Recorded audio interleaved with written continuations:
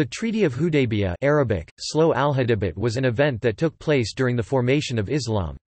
It was a pivotal treaty between the Islamic prophet Muhammad, representing the state of Mecca, and the Quraysh tribe of Mecca in March 628 corresponding to Du al-Qidah, 6 It helped to decrease tension between the two cities, affirmed a 10-year peace, and authorized Muhammad's followers to return the following year in a peaceful pilgrimage, later known as the First Pilgrimage. Attempted pilgrimage. Muhammad had a premonition that he entered Mecca and did tawaf around the Kaaba. His companions in Madinah were delighted when he told them about it. They all revered Mecca and the Kaaba and they yearned to do tawaf there. In 628, Muhammad and a group of 1,400 Muslims marched peacefully without arms towards Mecca, in an attempt to perform the Umrah pilgrimage.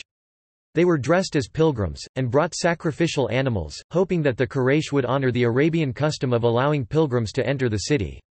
The Muslims had left Medina in a state of ihram, a premeditated spiritual and physical state which restricted their freedom of action and prohibited fighting. This, along with the paucity of arms carried, indicated that the pilgrimage was always intended to be peaceful. Muhammad and his followers camped outside of Mecca, and Muhammad met with Meccan emissaries who wished to prevent the pilgrims' entry into Mecca. After negotiations, the two parties decided to resolve the matter through diplomacy rather than warfare, and a treaty was drawn up. Treaty.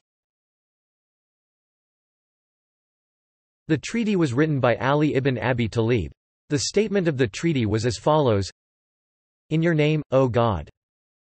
This is the treaty of peace between Muhammad ibn Abdullah and Suhail ibn Amr. They have agreed to allow their arms to rest for 10 years. During this time each party shall be secure, and neither shall injure the other, no secret damage shall be inflicted, but honesty and honor shall prevail between them. Whoever in Arabia wishes to enter into a treaty or covenant with Muhammad can do so, and whoever wishes to enter into a treaty or covenant with the Quraysh can do so. And if a Qurayshite comes without the permission of his guardian to Muhammad, he shall be delivered up to the Quraysh, but if, on the other hand, one of Muhammad's people comes to the Quraysh, he shall not be delivered up to Muhammad. This year, Muhammad, with his companions, must withdraw from Mecca, but next year, he may come to Mecca and remain for 3 days, yet without their weapons except those of a traveler, the swords remaining in their sheaths. Umar's opposition. After the treaty was signed, most of the pilgrims objected to Muhammad giving in on most points to the Quraysh, refusing to use the name of Allah and refusing to call himself the Messenger of God. That led to Umar having doubts about Muhammad's truthfulness and asking Muhammad if he really was the Messenger of God. This has even been recorded in Sahih Muslim. Umar later said that if 100 men had supported him, he would have left Islam then.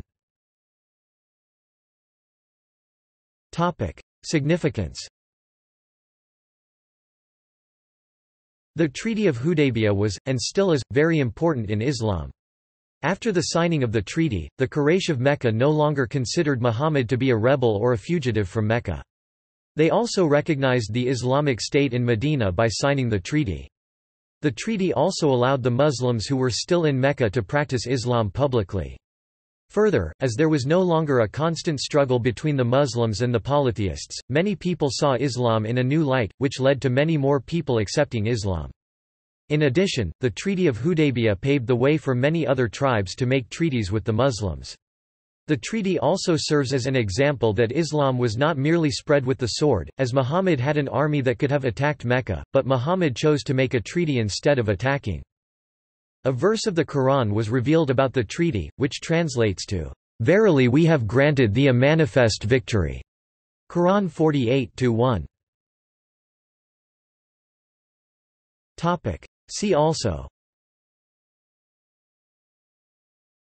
Pledge of the Treaty, List of treaties, Urwa ibn Mas'ud.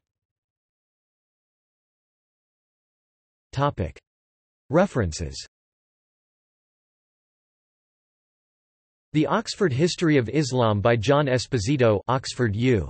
Press, 1999.